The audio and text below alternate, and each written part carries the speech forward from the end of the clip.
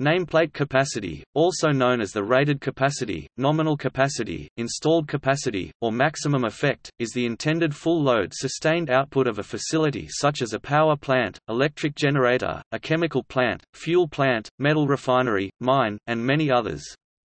Nameplate capacity is the number registered with authorities for classifying the power output of a power station, usually expressed in megawatts (MW). Power plants with an output consistently near their nameplate capacity have a high capacity factor.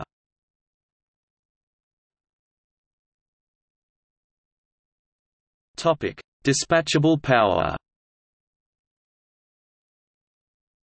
For dispatchable power, this capacity depends on the internal technical capability of the plant to maintain output for a reasonable amount of time, for example, a day, neither momentarily nor permanently, and without considering external events such as lack of fuel or internal events such as maintenance. Actual output can be different from nameplate capacity for a number of reasons depending on equipment and circumstances.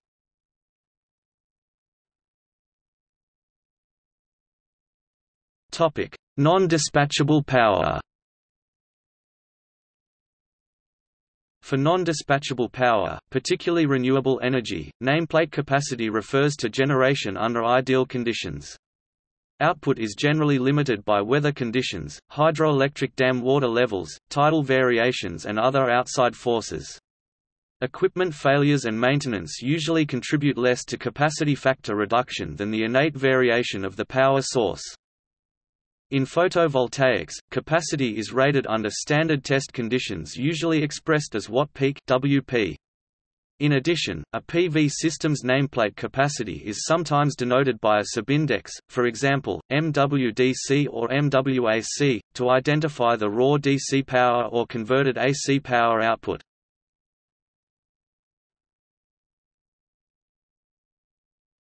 Topic: Generator capacity.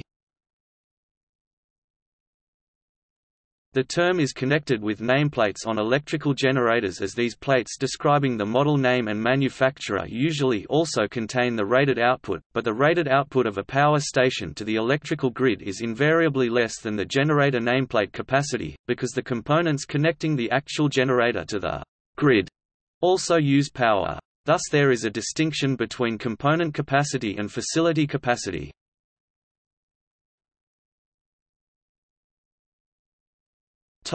See also: Availability factor, Declared net capacity power plants, Electricity generation, Intermittent power source #terminology, List of energy storage projects.